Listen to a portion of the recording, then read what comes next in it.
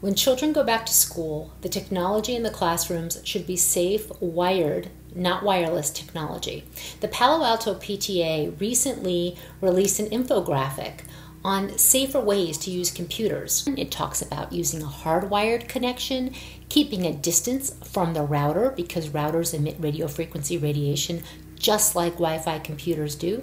Many teacher unions have taken action on the issue of radio frequency radiation wireless in the classrooms. The United Educators of San Francisco in 2018 actually passed a resolution on safer technology calling for consideration that the California Department of Health cell phone advisory, it describes how to reduce exposure to your cell phone, that be disseminated among all teachers and staff and students and actually be in every classroom. I did a webinar with Dr. Cindy Russell of Physicians for Safe Technology for UESF teachers on enhancing technology safety in schools, and you can watch that online.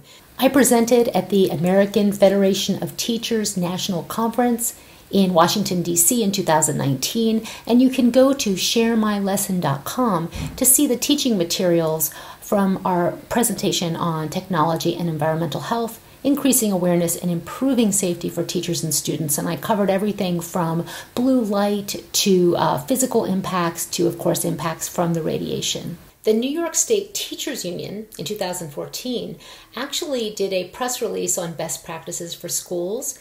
They have guidelines for safer use of wireless technology that was developed for them. There even was a webinar with Dr. Magda Havas. It is on their website. You can go to their website and watch it.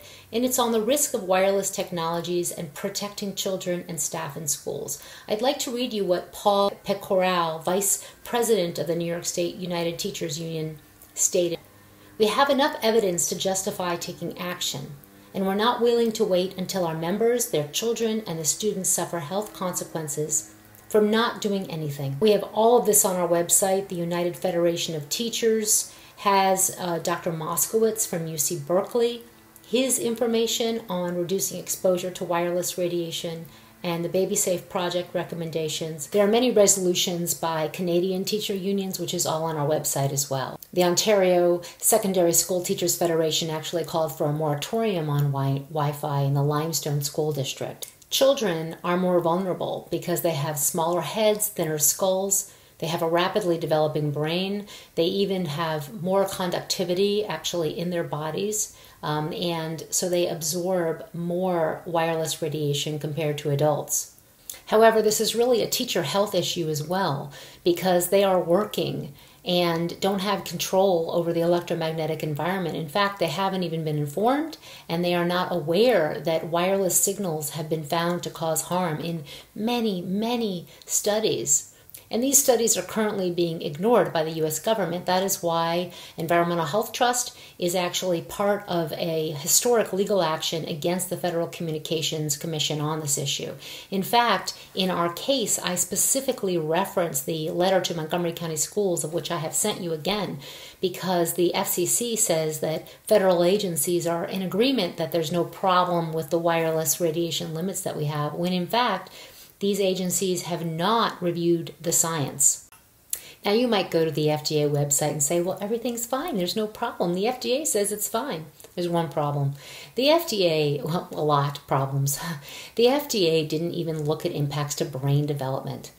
They state that they reviewed the science, but if you actually look at what they actually did, they don't even look at the impact to brain development, of which there are numerous studies showing harm to the brain. And this is what we educators and parents should be most concerned about. Remember lead. There is no safe level of lead.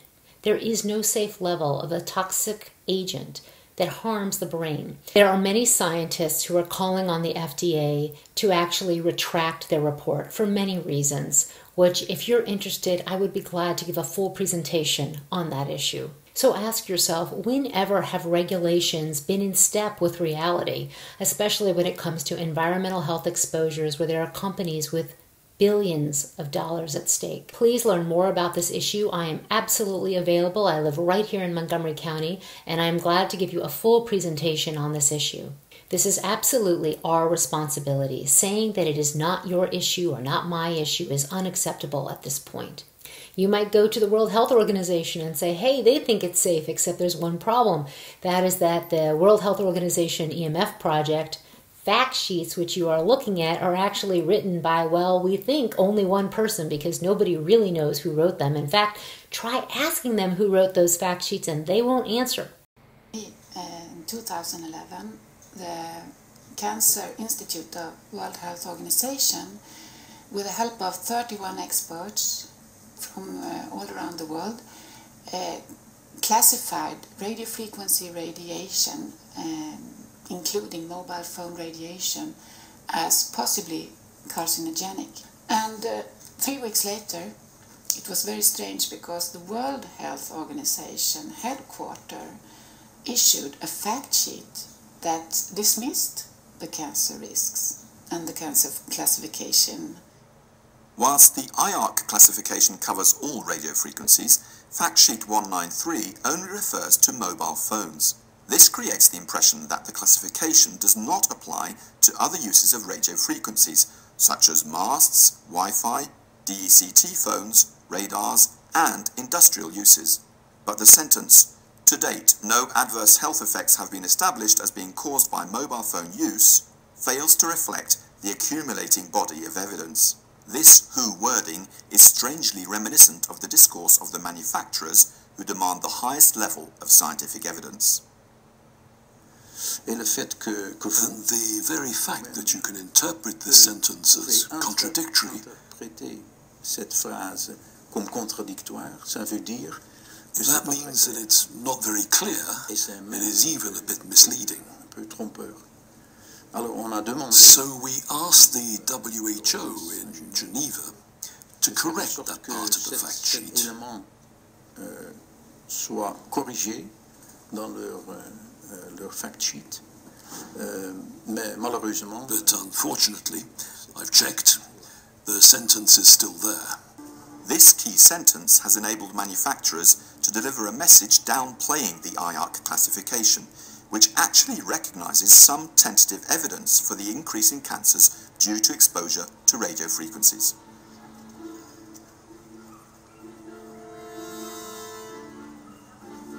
I wanted to know, I asked the responsible person at the World Health Organization, Emily van Deventer, who were the experts that wrote this fact sheet, this new information that was contradicting the Cancer Institute classification, and I had no answer. Emily van Deventer is the current head of the EMF project within the World Health Organization. In June 2006, she replaced Michael Repaccioli, who she had assisted since the year 2000. So when I met Emily van Deventer in Brussels 5 months later, I confronted her with my email, and I said I didn't never get any reply to my question, and I repeated my question. Who are the experts that you consulted and helped you write this fact sheet? And she still refused to answer to this very simple question. Who are the experts? This one was just updated. Yes, but who wrote it? I am in charge of the fact sheet. You wrote and it? that the sentences that They're updated and then with it the- is a corporate fact sheet. It is not my fact sheet. Yes, but who wrote it? Who changed the sentence? Yes, was it you, or did you consult external I changed experts? the sentence. I consulted with a number of experts. Who were and they? And I Yes. had to ask my administration if that is an acceptable Yes. question. Emily van Deventer has no specialist knowledge in the field of health. She is an electrical engineer with expertise in electromagnetic fields.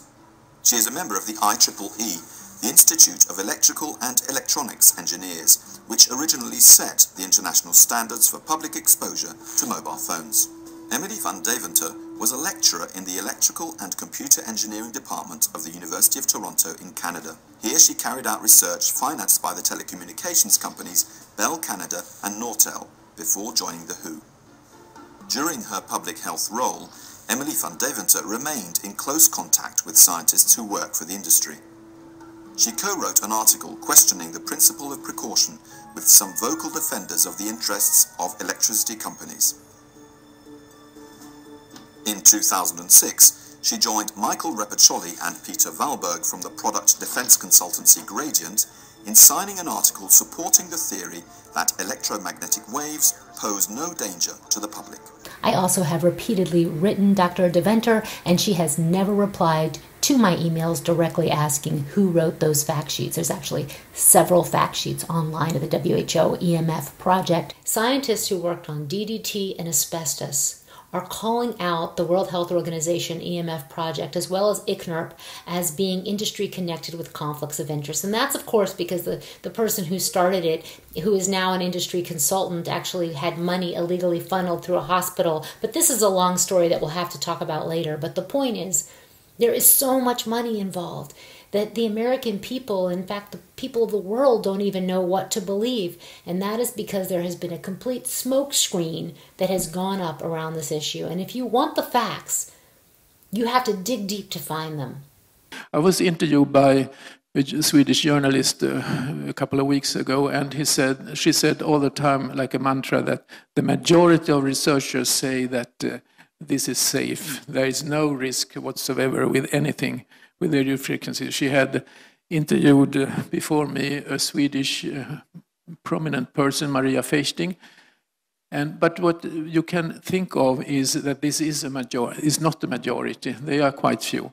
The majority have, for example, signed the EMF Science Appeal, which is almost 250 scientists that have signed it, and all with their own research in this area. I mean, if you can't do anything else, you create doubt. I mean, like a book which is written, doubt is their product, which comes from industry. So I would say that the situation just now is more alike than this. And we need people to waken up. The scientific data are there. It's clearly this type of radiation is dangerous to human health and maybe to nature. And I would say that it's time to act. Hundreds of scientists are stating that the levels of electromagnetic radiation and wireless radiation that we are being exposed to is not safe, that it is harmful because of the science, which has found effects at levels far, far lower than FCC limits or limits put forward by ICNIRP. Now, when you look at the International Commission for Non-Ionizing Radiation, that's ICNIRP for short, you might think, well, of course this organization, with a very big and fancy name, knows what they're talking about. The problem is, as was stated with the WHO EMF project, it was started with industry connections that run so deep. If you just dig deep, which takes many people years to do, to even understand, what is an electromagnetic field, what is radio frequency radiation, how does all this work? I mean, that is how they've been able to keep the wool over our eyes for so long. But all you have to do is know that the limits that we have are based on outdated science. They haven't changed in years and years. And not only that, I mean, this is before there was even Wi-Fi. These limits were put forward. This is before kids were using cell phones like kids have candy on Halloween. I mean, we didn't have the data. We have the data now. The data exists. It is published.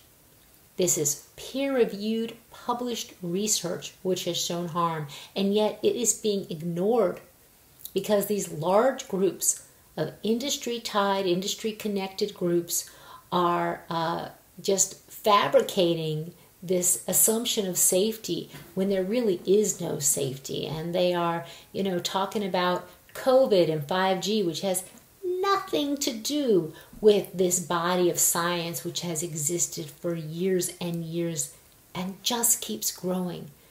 So I ask you to please, please do the right thing, because you know what the right thing is. Because you would never risk your family's health.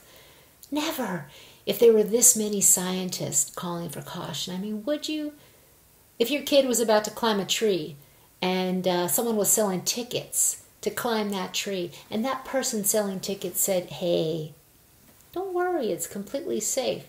And then over there, you got like all these scientists who are saying no, and the tree expert, the tree biologist is like, no, don't climb that tree. I'm telling you, the tree is gonna fall. That tree is dead, and it's gonna fall. And the person selling the ticket says, oh no, don't worry about that. Don't worry about that. Just climb this nice tree. Would you let your child climb that tree? Or would you just look around and find a safe tree to climb? I mean, that's the thing.